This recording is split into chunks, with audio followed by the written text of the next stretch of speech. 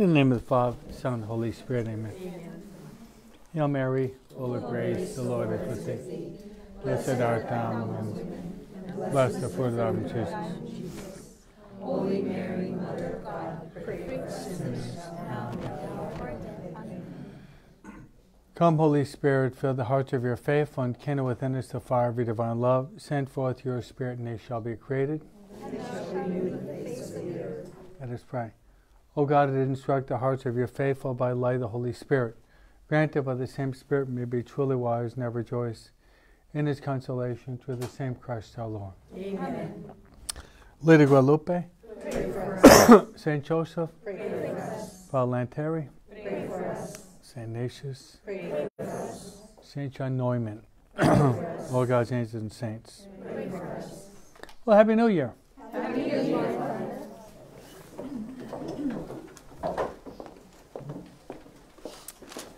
So after we have made our general confession, we move into another stage in our exercise, is placing another floor on the 10-story edifice, if you like that analogy. We're building a New York skyscraper, okay? But a small one, only 10 stories, okay? The foundation is principle and foundation in which we constantly have to be recalling the purpose of our existence. As they say in French, raison d'être, our reason for being, right? We're here to praise God, right? To reverence God, to serve God, and by means of that to save our soul. Constantly we have to call to mind that very important philosophical, theological principle, the reason why we're here. Otherwise we become like the chicken with his head cut off, going around in circles, no? We had a dog in Chile, we called him psicopata. Psicopata, which is Spanish for psychopath. Because he would jump and try to bite invisible birds and running after his tail. Woof, woof, woof, woof. So we called him psychopath.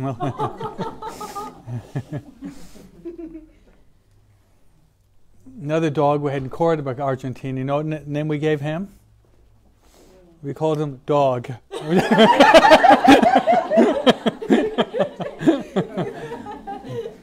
One was psychological, another one was very prosaic, right? It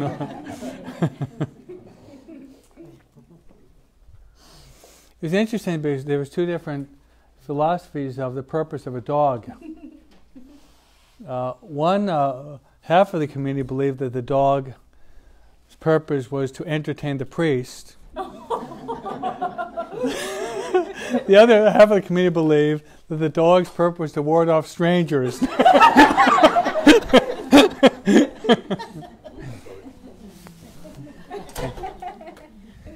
So we were divided in that issue. That's why I never really liked dogmatic theology. I preferred catechism. I preferred catechism rather than dogmatic theology. Okay. I'm on a roll, right, Mary?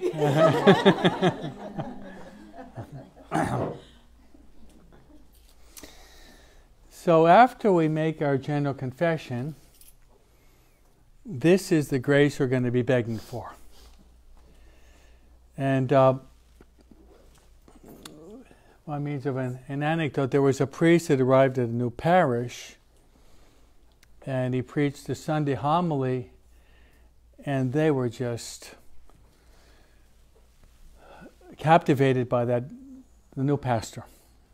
So the second week he preached the same homily, don't quit a winner, the same poker, right?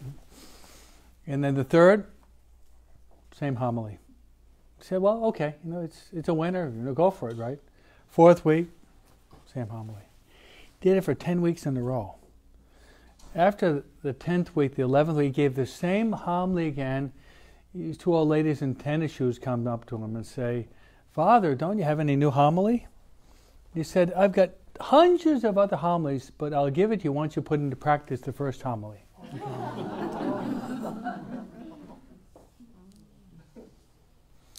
So that's the grace you're going to be begging for this week.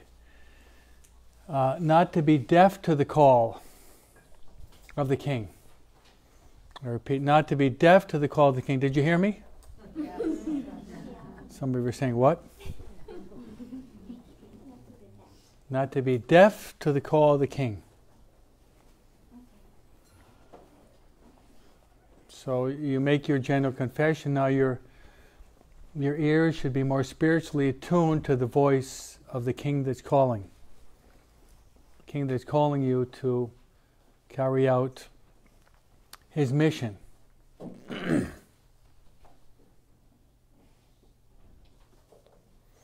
Purpose of this meditation is basically for us to become zealous apostles for Christ, to be ardent missionaries. And if we love God, we should love what God loves. And what does God love? The salvation of souls. You love God. If you love God, you should love what God loves, the salvation of souls. You should be willing to work with Him, work for Him, work side by side with Him. Rejoice with His victories, but also be willing to carry the cross too. You love God, you love what God loves. He loves the salvation of souls. The name of Jesus means Savior. He saved us from our sins. Okay, so the meditation you're going to have is the call of the King. Then you're going to have the joyful mysteries. We're very opportune because we're still in the Christmas season and for another 8 days. So you are going to be meditating upon the joyful mysteries, which is very well synchronized, I think, with the liturgical cycle, if you ask me.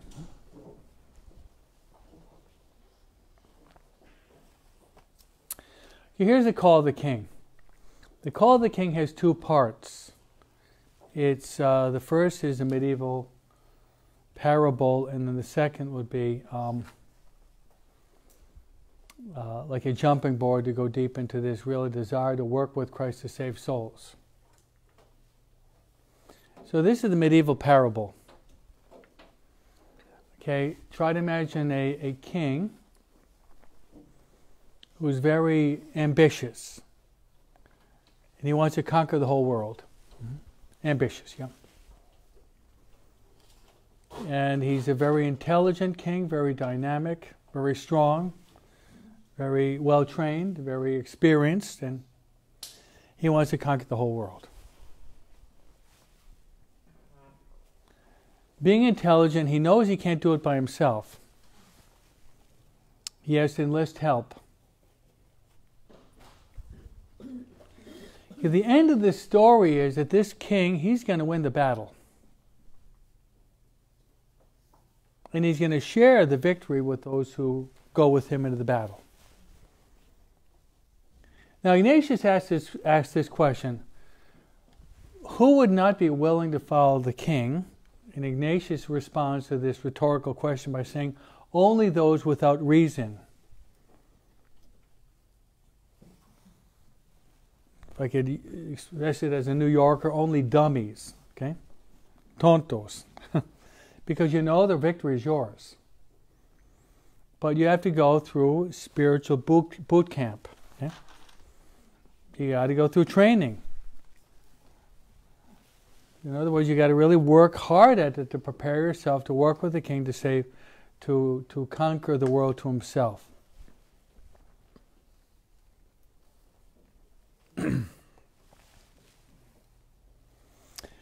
Okay, commentators on this passage will sometimes present certain dynamic figures in the history of the world that you might admire. Okay, and not that these figures have to be canonized saints, just to motivate us to get into the whole dynamic of this contemplation. Charlemagne, if you know your world history well, Carlo Magno. And I'm not saying that these people are saints. Whether you like the person or not, this man named Napoleon Bonaparte was by far the most talented military leader in the world back then. I mean, he wasn't a saint, but by the time he was younger than you, he was the best general in the whole world. No?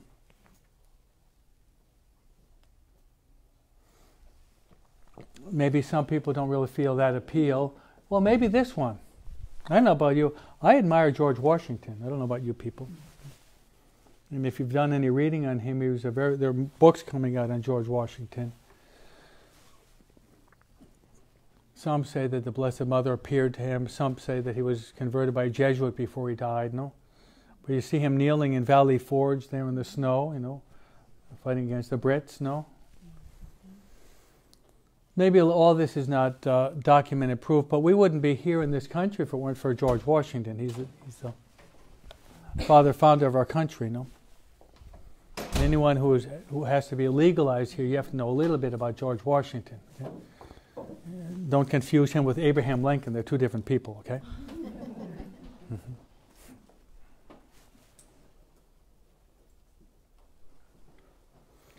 Or someone like Mahatma Gandhi. I mean, I admire the person.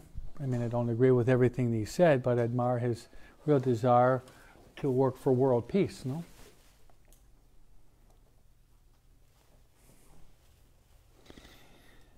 But maybe this, yeah. You're looking at me with a quizzical look on your face, and maybe you could take John Paul II. What do you think? You like him? So do I. How about John Bosco? How about Faustina? Do you like her? You don't like her? No? You don't, okay. Now, I doubt anyone except me who lived there for 5 years know anything about the saint we celebrate today, but he was one of the greatest American saints. His name is Saint John Neumann. You can just check my Facebook. I did a 13-minute talk on him 40 minutes ago, no?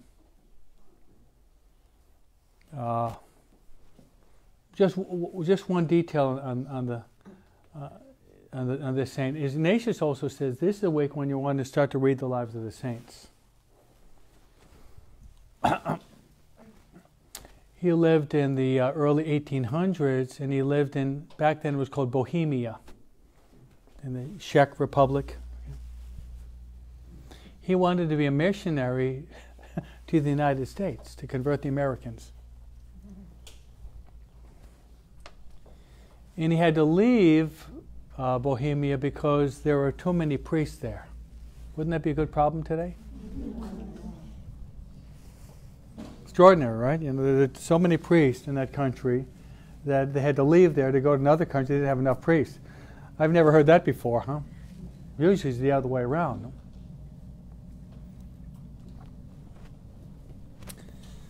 So, you know, I would take someone like Bosco or John Paul II or Neumann or St. Alphonse de Liguori as someone that would be my model. Or even someone like Fulton Sheen. Ever hear of him?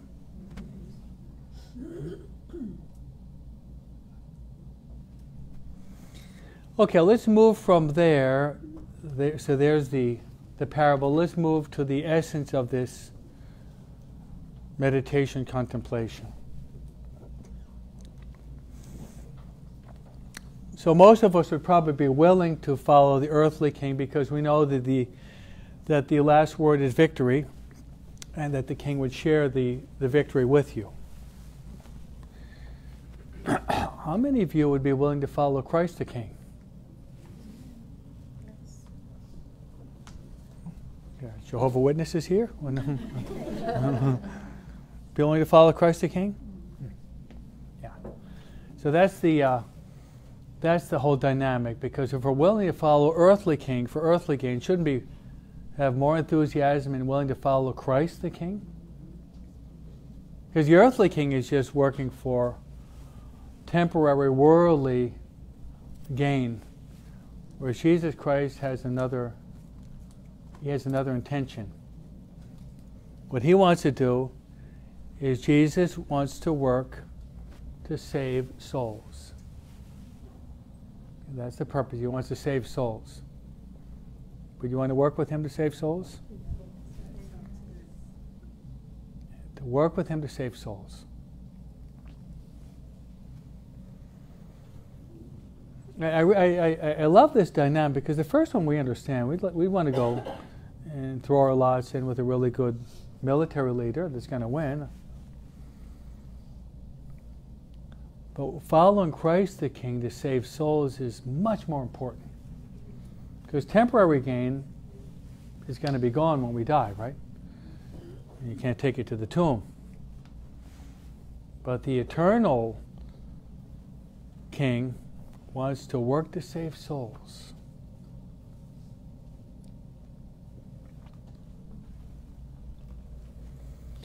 St. Thomas Aquinas, you can choose him too. St. Thomas Aquinas said that one soul is worth more than the whole created universe.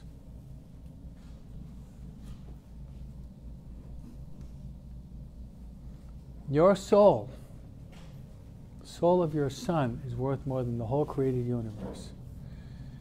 And that's not hyperbole either. That's the truth.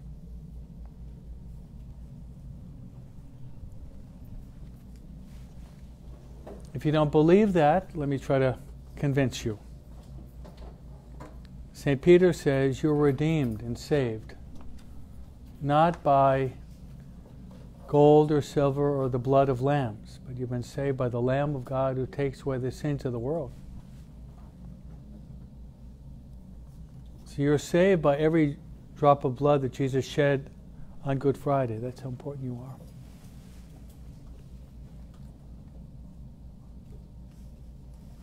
Think about the Passion of Christ of Mel Gibson in that movie.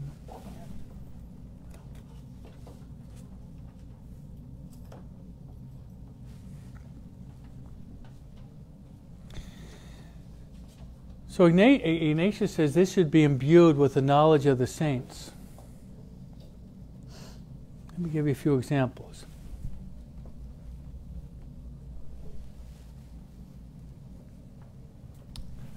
Padre Pio. Ever hear of him?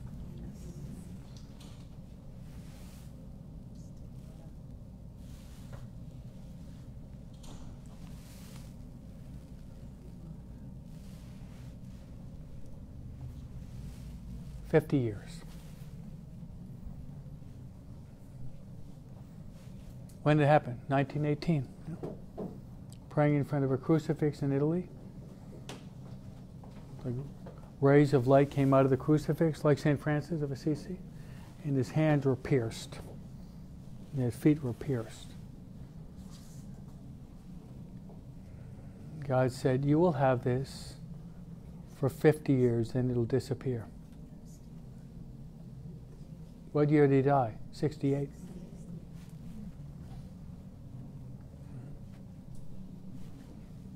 Humana Vitae, same year.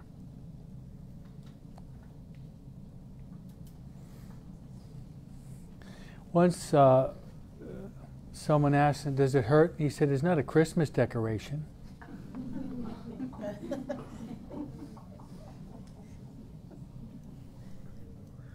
Why?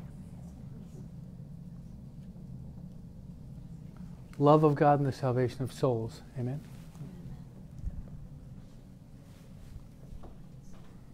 Love of God and the salvation of souls.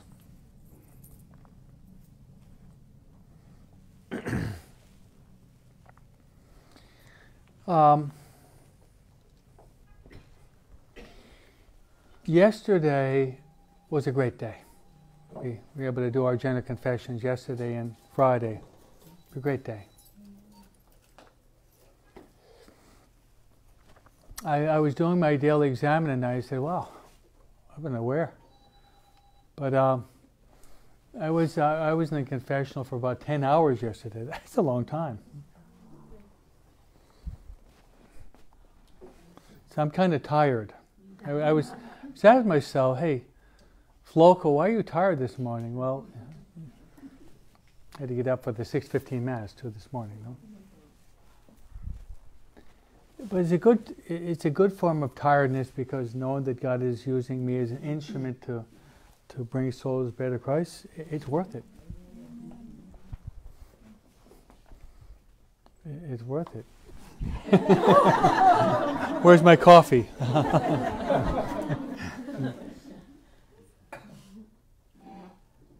But I said that not to toot my horn, but actually to humble myself, because the Curé of Ars, you ever hear of him? He spent 15 hours a day for about 40 years hearing confessions. Yeah. 15 hours a day. And it wasn't, and these confessionals they're pretty well furnished, there's good lighting, and my confessional has never really worked. It's always too cold or too hot. It's always been that way, and I just resigned myself to that fact.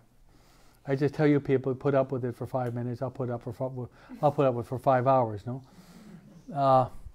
but his was much worse. His was like a freezer in the winter, and then it was like a sauna bath in the summer. No, and he just when he got really tired, he'd get a pail of cold water. He'd douse himself. Oh, ready for another hour. Yep, let's go. The tricks of the trade of a confessor. Okay. Got the tricks of the trade. No? Give me a pail of cold water. No. Why did he do it? He loved souls. Yeah. No other reason. Because on a human level, can you imagine listening to problems 10, 15, 20 hours a day and eating 2 potatoes a day? Sleeping 3 hours on the board and then fighting with the devil at night? We called him "You Potato Eater," that was his nickname. How on earth could anyone do that? Love of God. Love of God and the salvation of souls. No? Did you ever read Fatima? How about Jacinta? How could a little 9-year-old girl suffer so much? Couldn't even read. How could she suffer so much? Salvation of souls. So if we really love God, we love what God loves, the salvation of souls.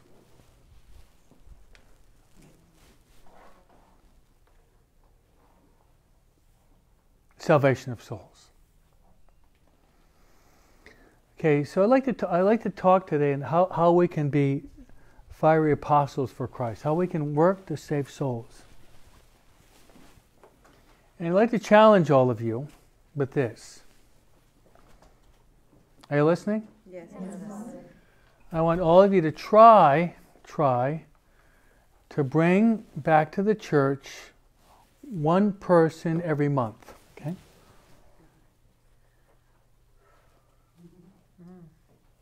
Don't look at me like that. Okay? You can. I believe you can. One a month, okay? I want to try to go way beyond that, okay? I'm spiritually competitive.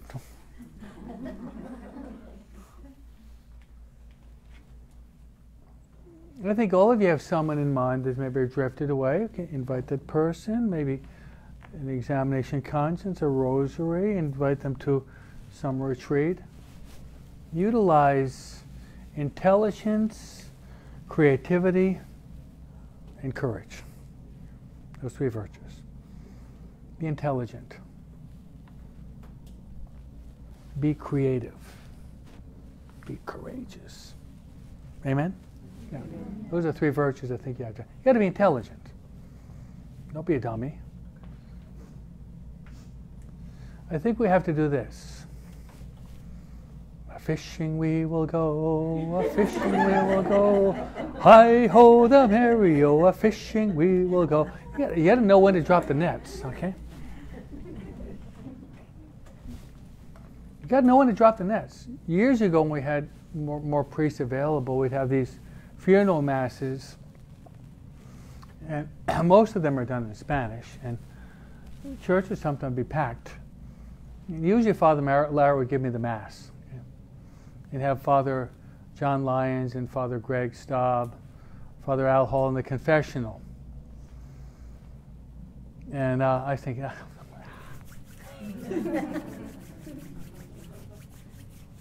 500 souls here. No? So I started off with faking a tear a little bit, a little bit of fusion of sentimentality, kind of create the milieu. And I read John chapter 11. And they'll say, this guy, Juanito, he's a good guy. Good guy. No one's perfect. I'm not perfect. You're not perfect either.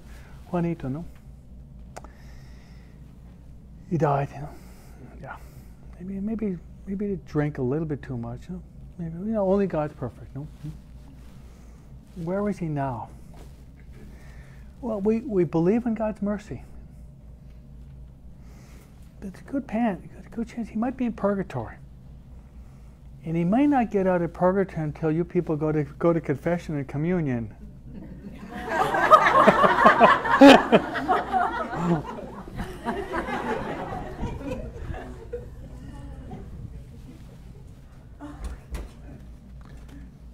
Works. Because you see, that's when people are very, very vulnerable. Go for the kill. Because people utilize emotion to push people off the cliff. Why not use it to throw them into the net? A fishing we will go, a fishing we will go. Hi ho them.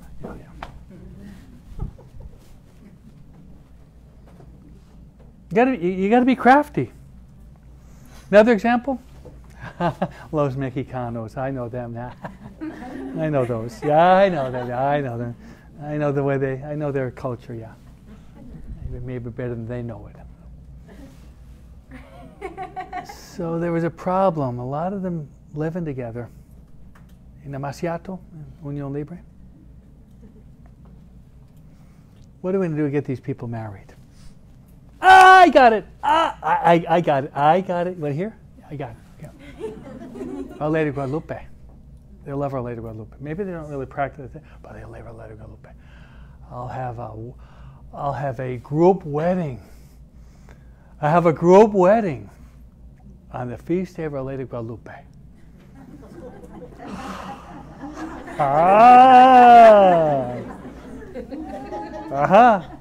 And I'll do it without any charge.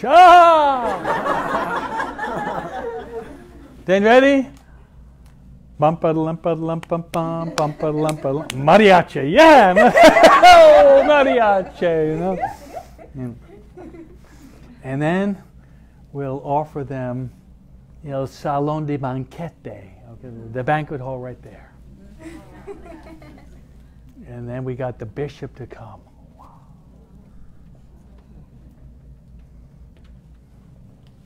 I got about 50 couples. Yeah. 50 couples. And Father Larry said you got to do 2 different masses because there's no room for 50 couples, with all the relatives. So we did it on Our Lady Guadalupe, then on Holy Family.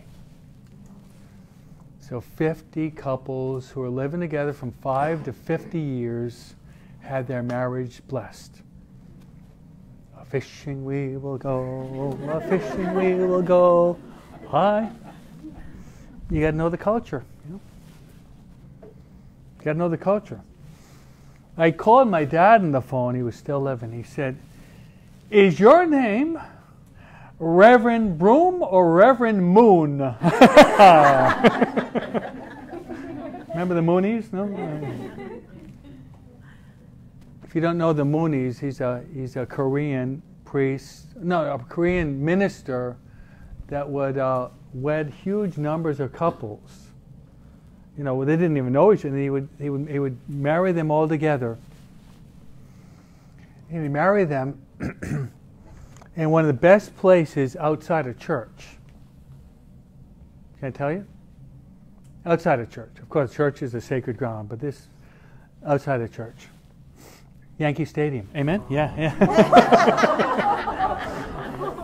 They tore down the monument, but no. So I try to utilize all my cleverness. Jesus said you got to be as simple as help, but as clever as serpents. To try to save souls, right? So you have a daughter that's not practicing her faith. Mom, what do you want for Mother's Day? Mom, what do you want for your birthday? Chocolate? Nah, I'm already a little bit chubby. How about flowers? Nah, I live in Hawaiian Gardens, a lot of flowers in the garden. Now, how about take you out to a meal, to a restaurant? I've been cooking for you the past 50 years, no? What do you want? I want you to give up sin, go to confession, and receive communion. That's the only thing I want.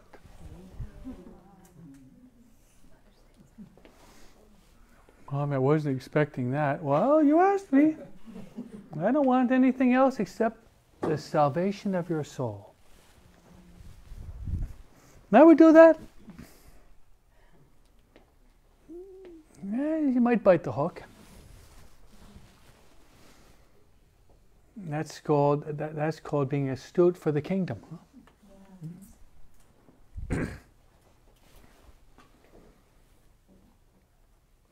And I admire the saints and their initiative.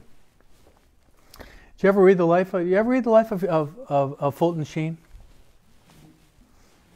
He's got an interesting, and he was the head of the Missionary Society in the United States back, 40 years ago, 50 years ago. So he traveled all over the world. And he tells a story. He was in London. Outside this church, and there was this young woman that was laying there on the ground, and she was drunk. And she was the leading lady to a musical. Very attractive young woman, but she went overboard. No? So he draws close to her and says, maybe we can talk a little bit later. She said, I used to be a Catholic. He said, well, why don't you come back a little bit later when you're feeling a little bit better, and we'll talk. She said, okay, under one condition, that you do not ask me to go to confession. She didn't want that. So Fulton Sheen said, I promise I will not ask you to go to confession. I promise I will not ask you to go to confession. So about 4 hours later, she wanders in the church, and it's kind of getting dark, and she's walking into the church trying to find him. And all of a sudden, she felt someone push her into the confessional.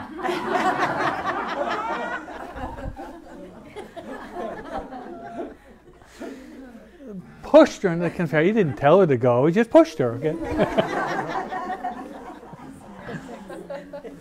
She made the best confession in her life, and then years later, Fulton Sheen said she became a contemplative nun and has been happy there ever since, for 50 years. Sometimes you got to push people a little bit in the right direction, right?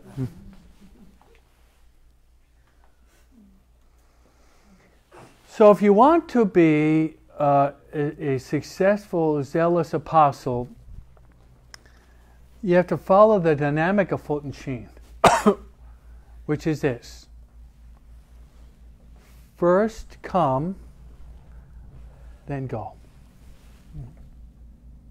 First come, then go.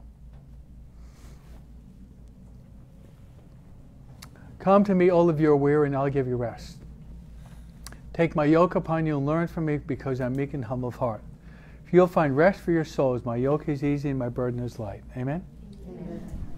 Matthew 11:28-30, if you want the verse. Or Luke chapter 5. Come and I will make you fishers of men. Luke chapter 5.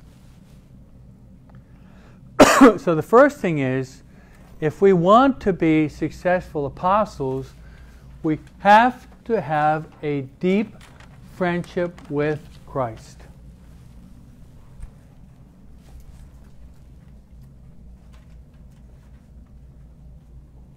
Can't give what you don't have. Well, you have to have a deep friendship with Christ.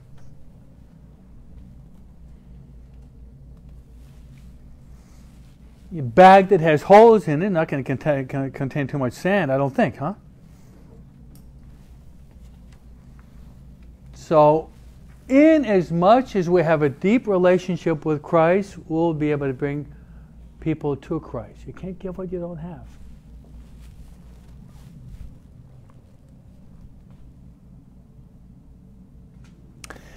So you might see it this way. The contemplative and the active life. There has to be a harmonious blend between the contemplative and the active.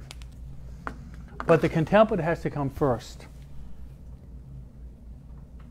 Contemplative, you don't know what the word means, that means our union with Christ. You gotta be faithful to your holy hour. Not happy hour, but holy hour, okay?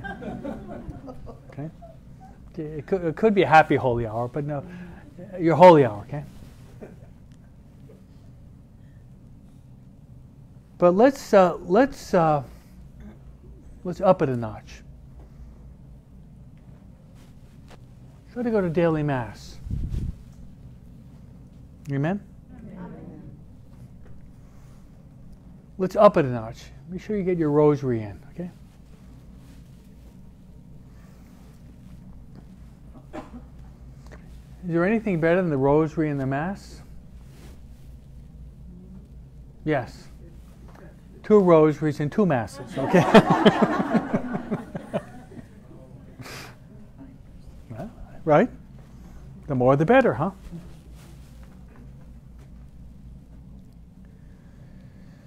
And then you're applying yourself to the reading of the saints.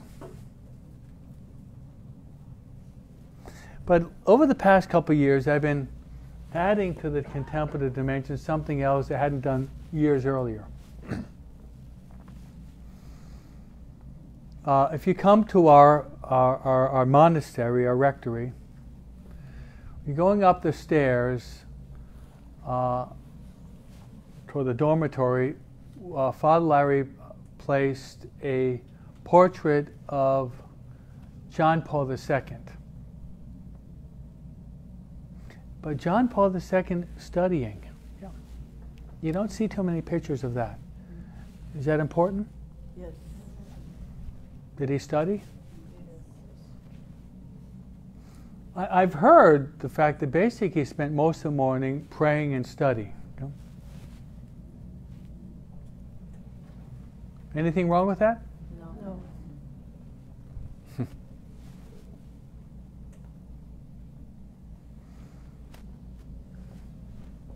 Here's one of the most brilliant men in the Catholic Church. His name is John Bosco.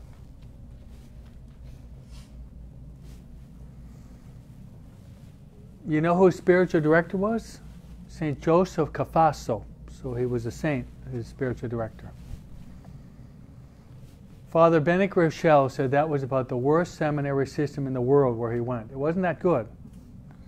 So after he was ordained, here you got a genius, his spiritual director, spend another year studying because you got to fill in some of the gaps. You know? John Bosco.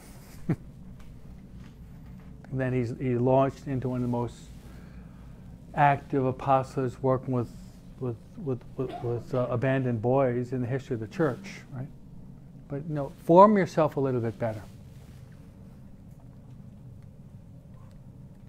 So my point is this: your contemplative life depends upon your prayer life, your sacramental life, but also you got to study.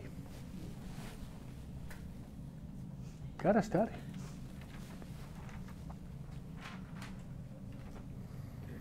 Some of the people have told me this is the way it used to be in Mexico, is they'd be baptized in confirmation together. Right, Alicia? So there'd be, maybe because you don't have, it's just a custom. And, there's the theological opinions on that. I personally don't feel it's good here because otherwise, I'll tell you the reason why. Is because they make their first communion confirmation, then their first communion at 7 or 8, then no more study the rest of their life. Right, Marty Cruz? That's the way it's been, and there's something wrong with that because you're 50 years old and you have a religious education of a kid that's 8 years old. Very common, no? So the law of growth is such that you have to keep studying and growing, no? It's called permanent formation. The analogy I've given, I don't want to kill a dead horse, but I think it's one of the best I have in the moment is in the United States, professionals, whatever professional you might be, constantly you have to be studying and you're taking courses and seminars and that, right? You constantly have to be doing that, no? When I was on vacation 4 months ago, I spent some time with my mother and some of my siblings, and one of the siblings was, my mother lives in New Hampshire and I have a brother who lives in Florida. He flew up from Florida, he wanted to spend some time with me, no? And we're having dinner, I think it was the first night, he said he had to pass another test. He's almost 65. Come on, 65. Now, you're not 65 yet. You know why? I'll tell you why. Is because he's an orthopedic surgeon. Okay. He's a graduate from Dartmouth, summa cum laude in Columbia. You ever hear that? Yes. The best in the country, no? You got the Ivy League on the East Coast, no?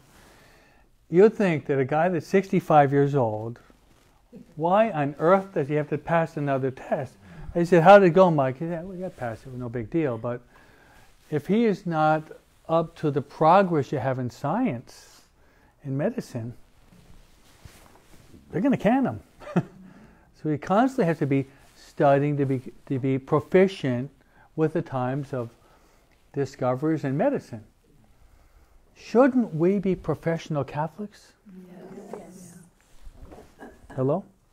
Yes. How many rinky-dink Catholics? Mediocre Catholics. Catholics that basically they don't know anything.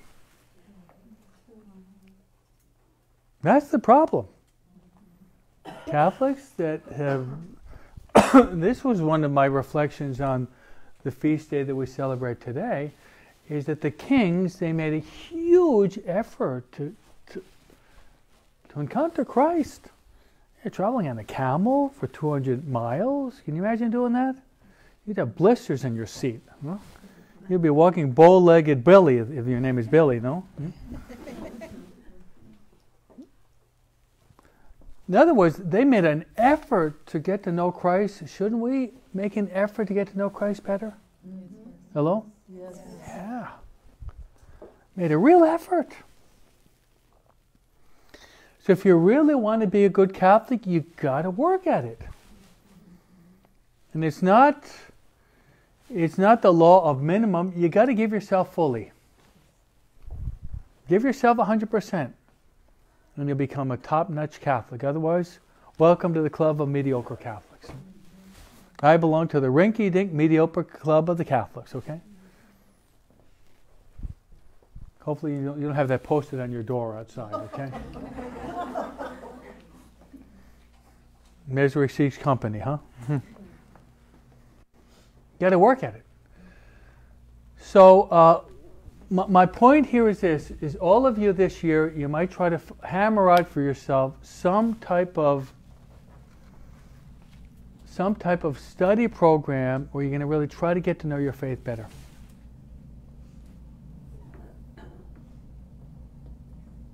Now, what you're going to study, all of you ask your spiritual director. Okay? All of you should have some type of spiritual direction. That's something that you should really bring to spiritual direction. Father Thomas Dubay said this, busy people only have enough time to read the best books. Busy people only have enough time to read the best books because there are millions of books out there. Sometimes people will come with me, Catholic will come in with a Protestant book. Father, do you recommend that I read that? No. Why? It's a pretty good book. Well, it's pretty good, but don't you think it'd be ready to read maybe Thomas Aquinas? Who's he? Who's he? Well, oh! Or the Catechism of the Catholic Church. Ever read that? Yes. You said, no, I never heard about that either. Okay. Before reading this Protestant book, Uncommon Fears, the psychological Christian approach, whatever it might be, read the Catechism of the Catholic Church. Read the writings of Aquinas. Read your friend Teresa of Avila. Read Catherine of Siena. Read the writings of Pope Paul VI. He's a new saint. No? Read the documents of Vatican II, which I'm explaining in Spanish on Tuesday night, right? There's so much good out there. You want to read the classics. So you're not. In other words, how are you going to defend the faith if you don't even know what the faith is? You can't give what you don't have. So I would say, get to know the Catechism, get to know these documents of Vatican II. Then every one of us is a microcosm. We're all different. You all might feel called to do something different to promote the kingdom.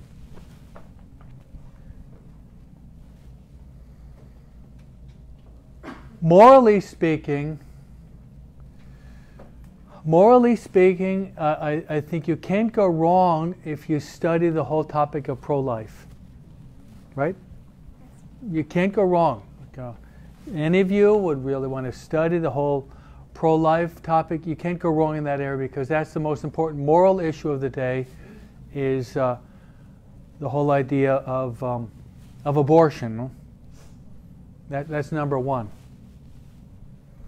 Then, I don't think that the Catholics have done this enough. I think we're dragging our feet a little bit too much. Is you have to study the whole topic of the LGBT agenda that they're really trying to force down the throats of your little children. Okay, we have to study that more. Starting with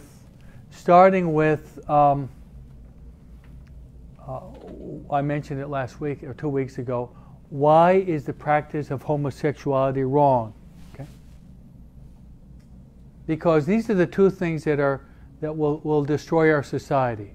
Killing unborn babies, and you destroy the family, we're lost. Those are the two pillars of any society. If you kill the most vulnerable little baby in the womb, and then you say a family consists of just two people, then there's going to be three people that love each other. The other day I was listening to Relevant Radio, and Father Matthew was saying that there are already 70 different genders. In the UK, I think there are 100 different genders. And they mentioned certain names. Now, I'm an English major, I never heard the words before. I've never heard them. The terminology, I've never heard it. Maybe I'm naive in that area, But we have to promote the traditional marriage between a man and a woman. Because once that's rent asunder, the society is going to go down the tubes. I hope it doesn't happen. I can just see Russia comes in and dominates us. That, I think, would be the biggest fear. I'm not a poli-sci major, but Putin is against same-sex unions. Putin is allowing for the growth of the Russian Orthodox Church. Putin is building a church of Our Lady of Fatima in St. Petersburg. Did you know that? Yeah. What?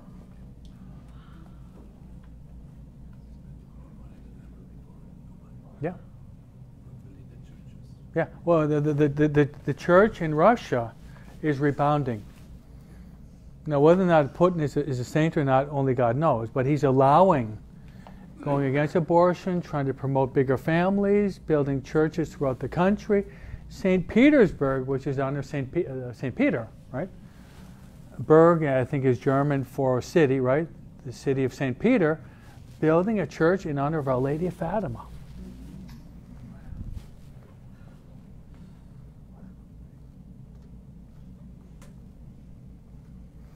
So I think all of you have to step back and ask yourself, apostolically, once you have that foundation, apostolically, what is the gift that you have where you can save most souls?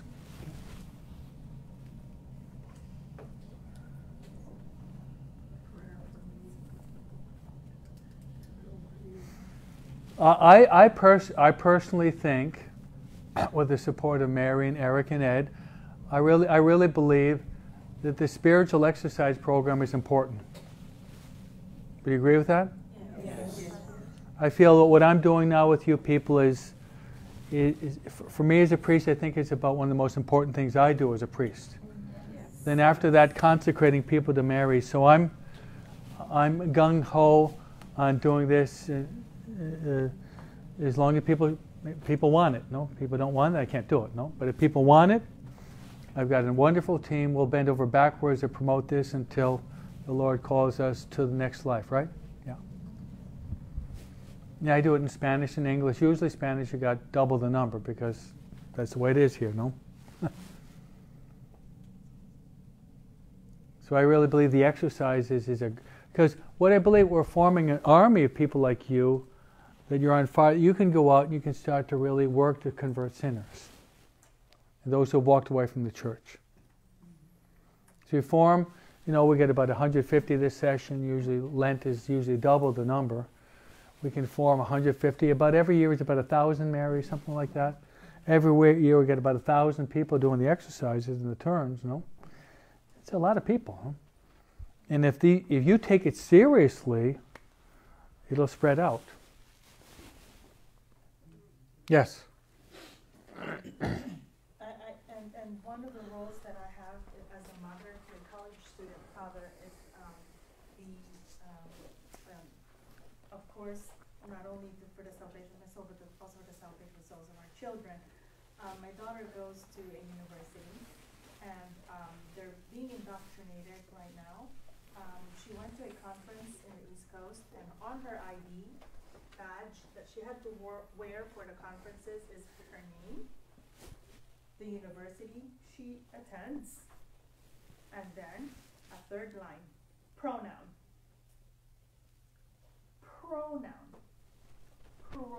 What is your pronoun? Yep.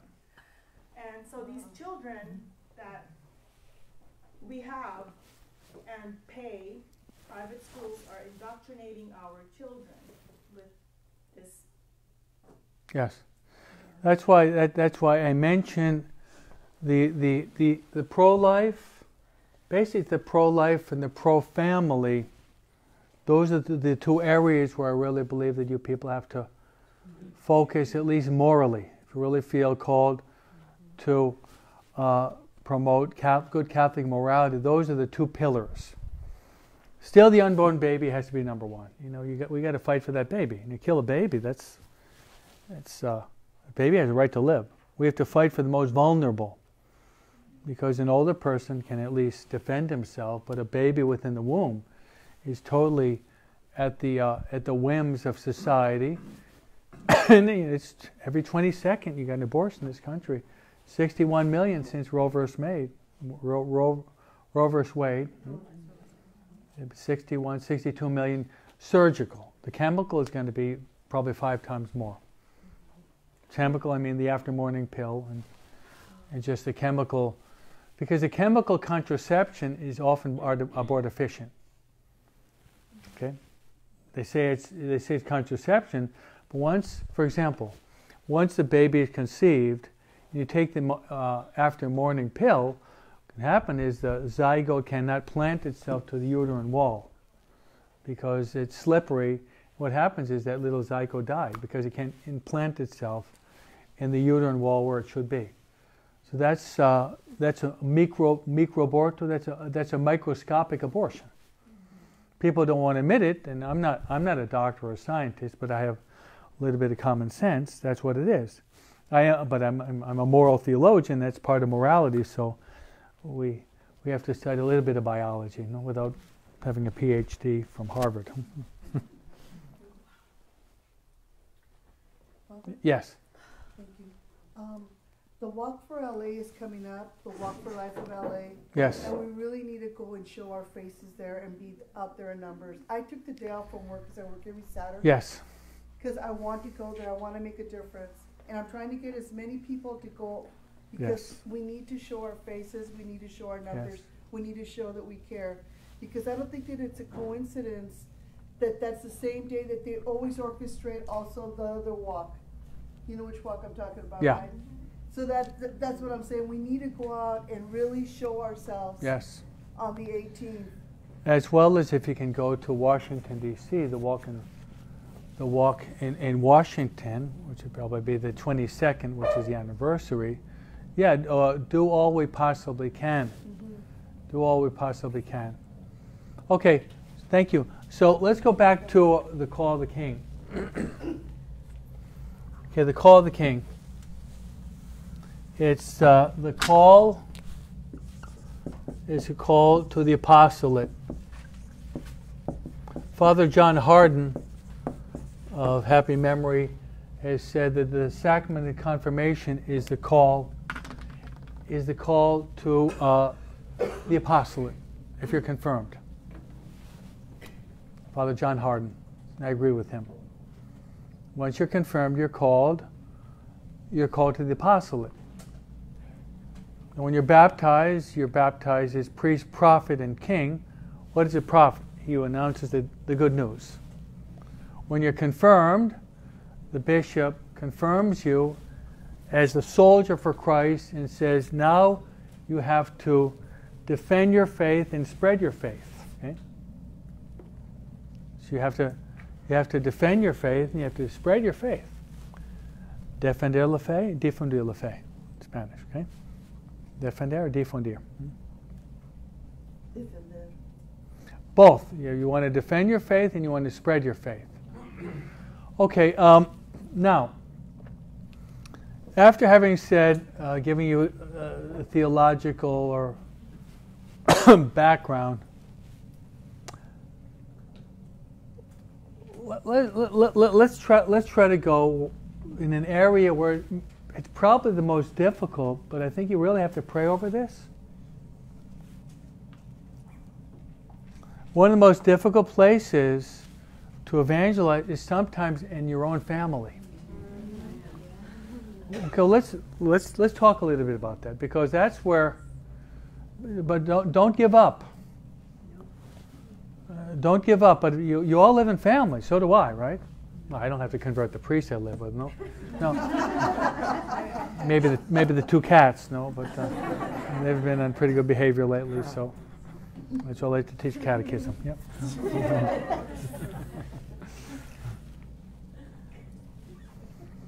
Do you know that Father Antolini, he just has a real good rapport with our cats. And once the cat got lost, and he was in crisis, they said, "Don't worry, I got a good connection with Tony." St. Anthony. We're really close. St. Anthony, Father Broom, we're.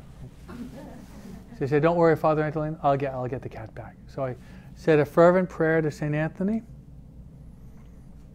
I took a step outside the rectory, and there was the cat underneath my car.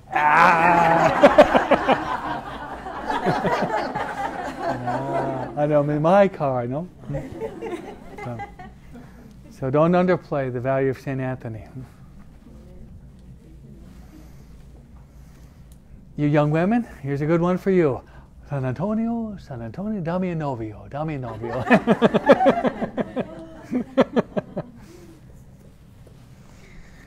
Okay, our families. Every family is different. Some families, they're very spiritual and the kids just collaborate very well. I mean, they'll go to church, they'll pray. That's usually not the case, though. The other extreme is this. Because you really shouldn't give up. Don't throw the towel in, okay?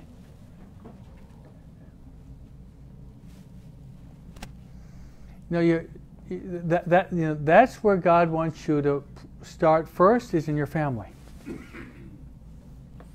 And we as priests, our family would be the Oblate family, but also you people. So what I often do, what I've been doing in the past couple of days, is when I offer the Mass, I pray for you people. And this is my prayer in reparation for all your past sins and prevention, future sins, that you'll become saints. So that's what I pray for. I don't pray that you have a lot of money, success, but that God would forgive you past sins, and God will prevent future sin. You'll be able to live holy lives. And that you'll persevere in grace, which is the grace of all graces. Persevere in grace. Okay, so I think many of you have families where there's some resistance. Right? Yes. Okay, let me tell you Fulton Sheen. Let me tell you a story I heard. I think I heard from Fulton Sheen. But 100 years ago, in France, there was a doctor who was an atheist. A Parisian doctor, Paris. There was an atheist. But he was baptized a Catholic, but lost his faith. But he married a French woman who was very fervent. And she tried to convert him at first, but the more she tried to convert him, the worse it got. So, she changed strategy.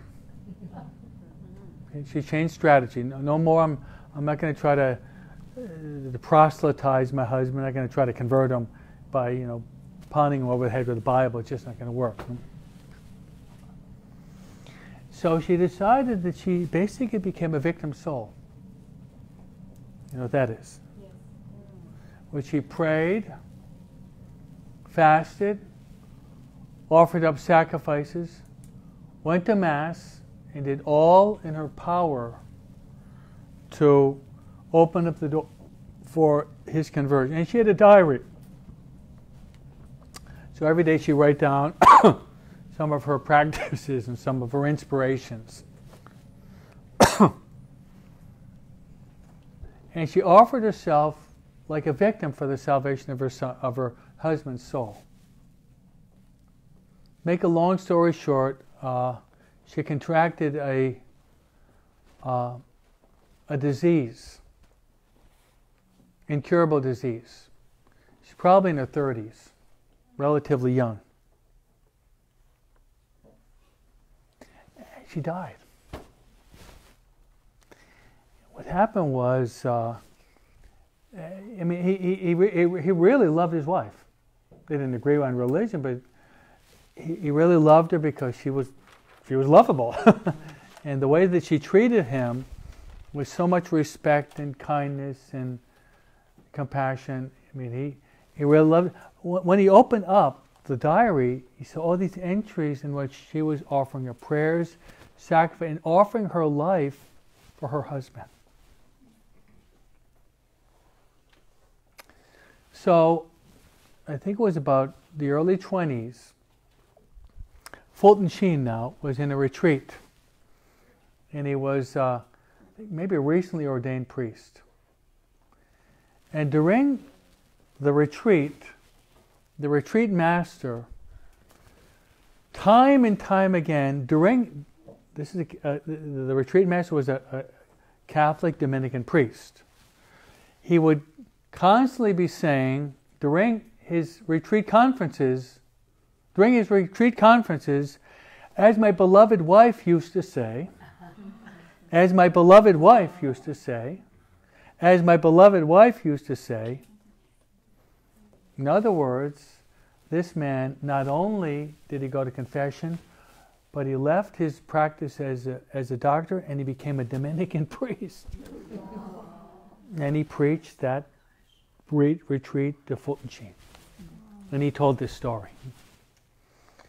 The name of that woman is, I think she's Servant of God, maybe Venerable? Servant of God, I'm sure. Servant of God, Elizabeth LeSueur. Yeah. The book is Something Beautiful for God, I think it is. I think it's the diary of Elizabeth. Okay.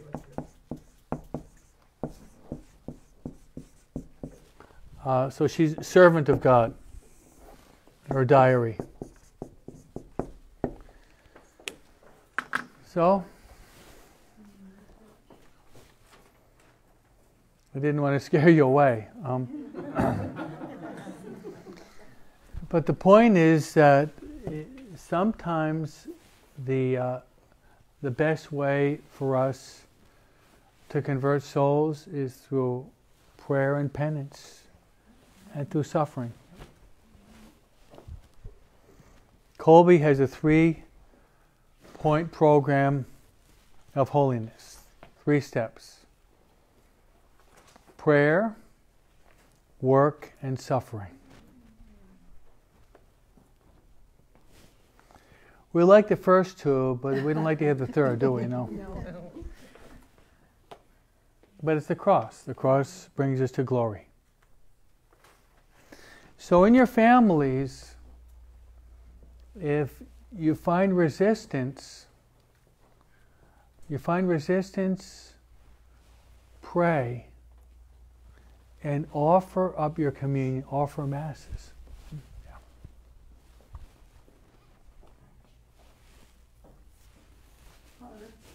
Father, I could tell you a story in that direction.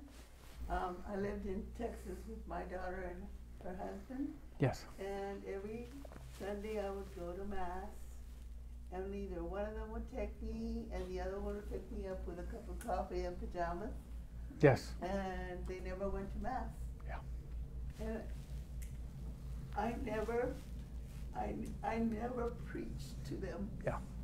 I would say, Mass was wonderful today, it was about such and such.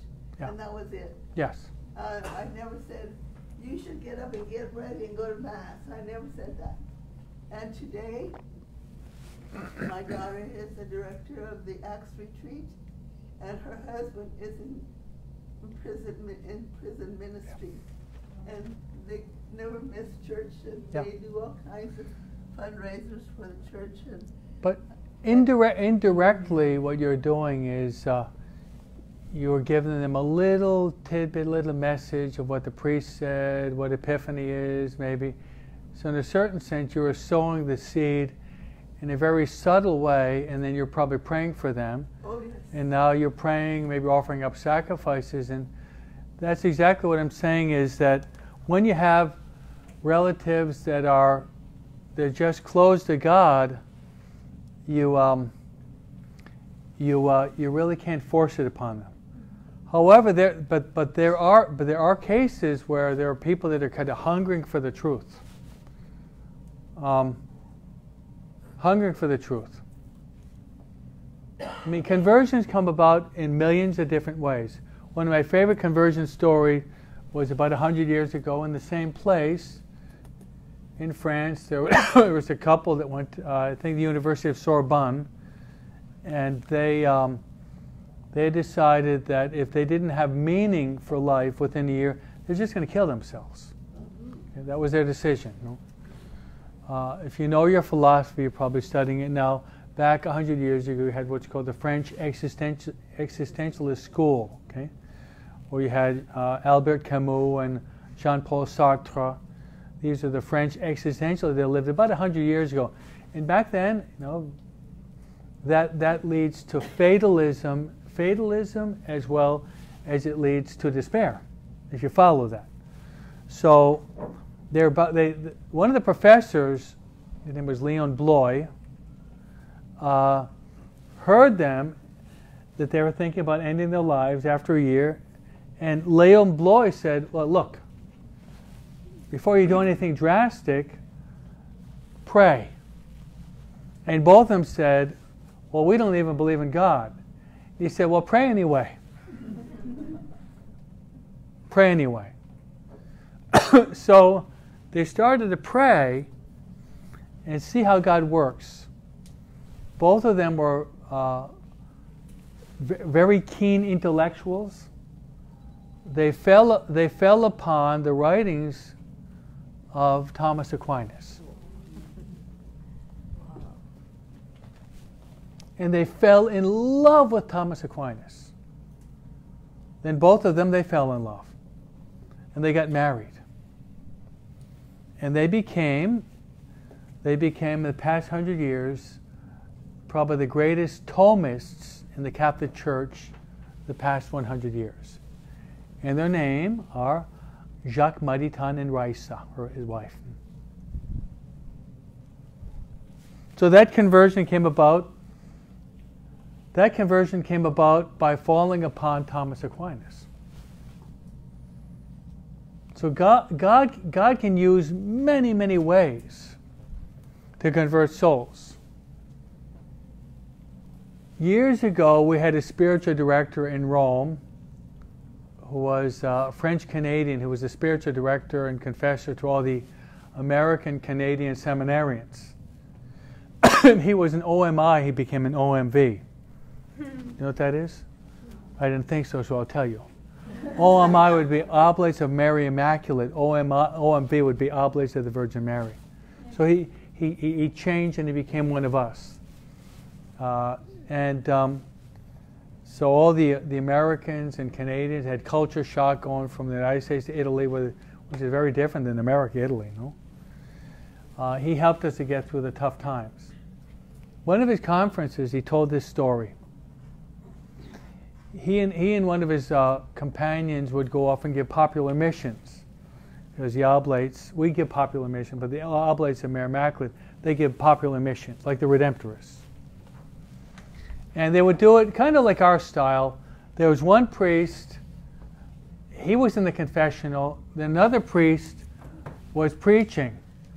But that priest, he was really boring. And what he would do, he would just be reading through his notes in a monotone voice, just kind of reading it through, kind of putting the people to sleep. And what happened though was, someone entered the confessional, said, "Bless me, Father, for I have sinned. My last confession was 50 years ago. And here I am to make my confession." And the confessor said, "Well, what motivated you to go to confession?"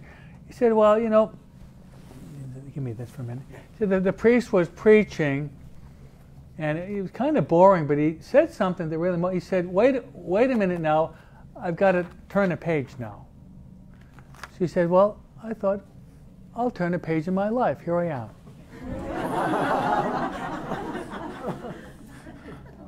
So he used that homiletical flaw. You don't say that when you're preaching. That's not part of your homily. That's the only thing that moved him to go to the confessional.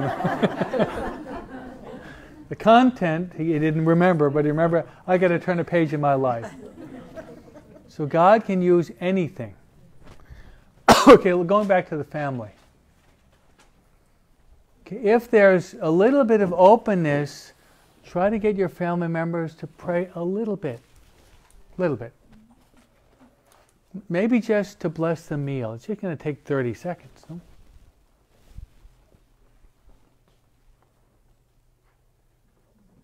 Or if they're a little bit more open,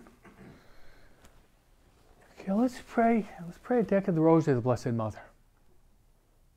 Nothing wrong with Marian devotion, right?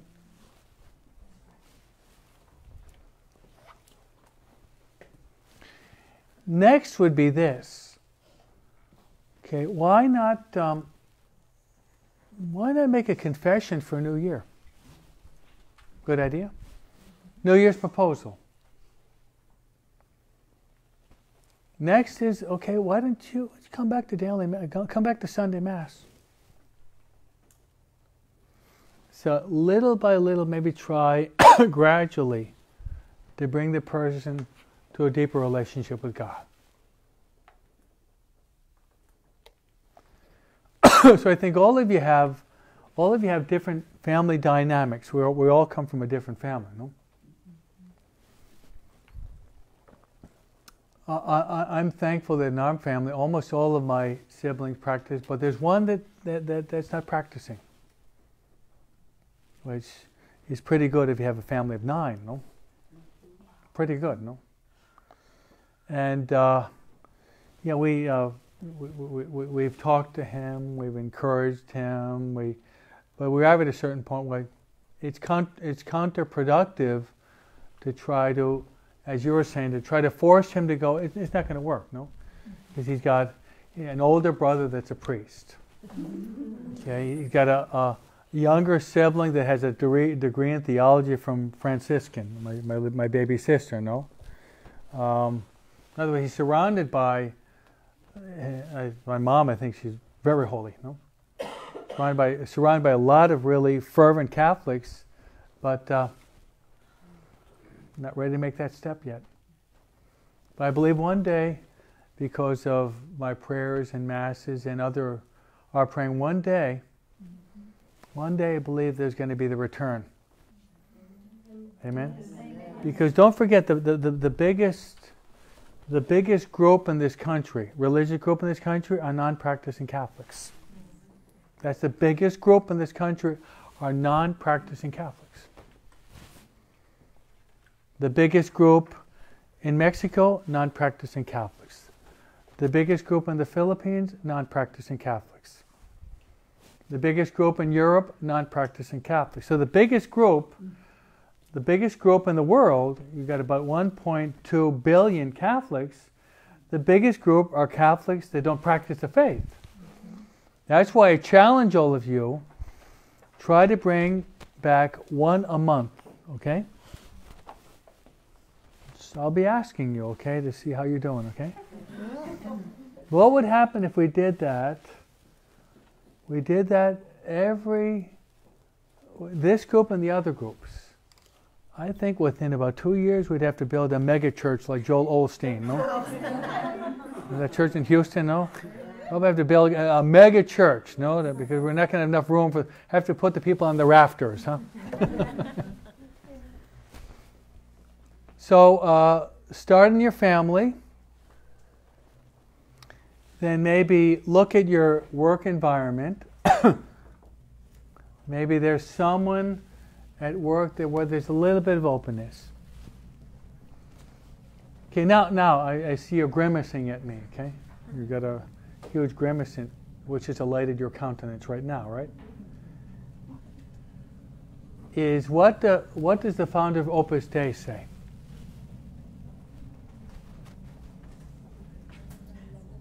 Jose Maria Escobar Balaguer, you know what he says? He says, you got to preach by your work ethic. Okay? You got to be competent.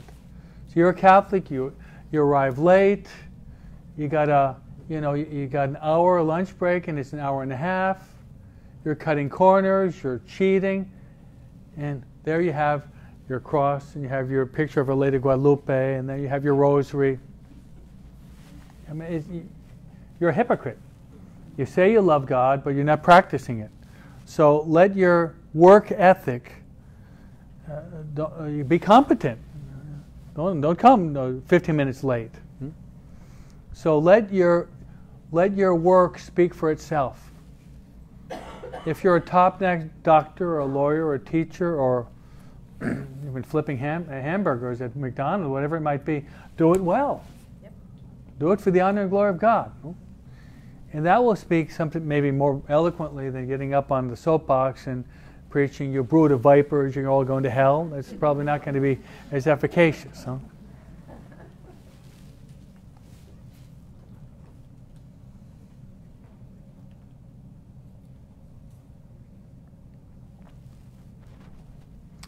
I'd like to throw one last thing out at you. I'm not called to this now, but I think there's so many different areas in which we can tap into the work for the salvation of souls. And I'll mention one. And I have a blueprint in the back of my mind. But I'm not called to do it yet. But I was thinking, if I were the chaplain of Long Beach Memorial, and Kaiser Permanente and Downey, where they're almost like two little cities. Ever been there? I mean, it's huge, you know? Or Harbor there. Some of these hospitals, it's like you're in little cities. I purposely park. I park across the street because I'm afraid if I park in the park, I won't remember where my car is. So I'll purposely park it outside. It's so big. But I went there the other day, Long Beach Memorial, to visit one of our sick people. And you know, I go dressed as a priest. You know, it's almost impossible for me to go there without two or three other people asking me to go into the room to say a prayer or a blessing or hear confession. It's almost impossible. So I mean, I'm not called to that ministry explicitly, but when I go, I love going because I'm not shy. You know me. I go after the people. No.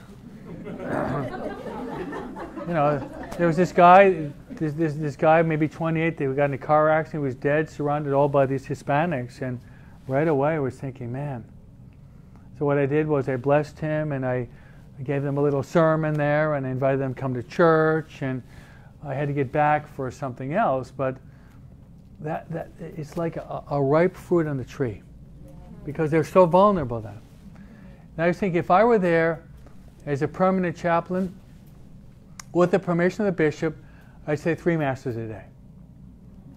I'd say mass in the morning, I'd say mass at 12 noon, and then after evening mass. Before, I'd be there available for confession. I'd set up maybe a Bible group in one area. I'd set up a Marian group in another area. Then I'd try to form a team of 20 missionaries to just go through that hospital and under every crook and cranny, try to save every soul. I already have a blueprint. It's not my mission, but if I were, I already have it. I have it lined up here in my mind. No? One of the gifts I have is that I'm very creative apostolically. I'm in business. I'm the idea man. You give me an idea, I'll develop it, and then I'll get my subcontractor to help me to finish. Right, Eric? Right, Mary? No? I'm the idea man. Like the program that you are doing right now, I wrote it out. No? You like it? How about the meditations? Okay, I wrote it out. I wrote out a first one. Here's a second, and I'll probably write out a third when I've got time. But I think there's so many souls to be saved. The harvest is rich, the laborers are few. And it seemed to be kind of a dark time. Personally, as a priest, I think it's the best time in the world to be a priest. I think it's the best time. I think there's a lot of souls we can be saved. I believe what Charles Dickens says, the worst of times can be the best of times if we walk with the Lord. Amen? Charles Dickens. The worst of times can be the best if we walk with the Lord.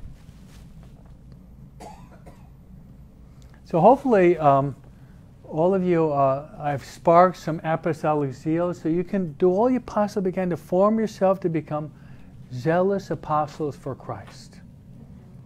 Amen? Amen. Closing comment. A little boy entered into the room of a priest, and on the wall there was something written in Latin. The little boy said, "What is that? What is that?" "That's my motto." "Well, what is it?" And he said, "This is my motto. Give me souls and take all the rest." The name of that little boy was St. Dominic Savio. The name of the priest was the great John Bosco. Hail Mary, full of grace, the Lord is with thee. Blessed art thou, and blessed the fruit of thy womb. Holy Mary, Mother of God, pray for us sinners, now and at the hour of our death. Amen. Glory be to the Father, the Son, and the Holy Spirit.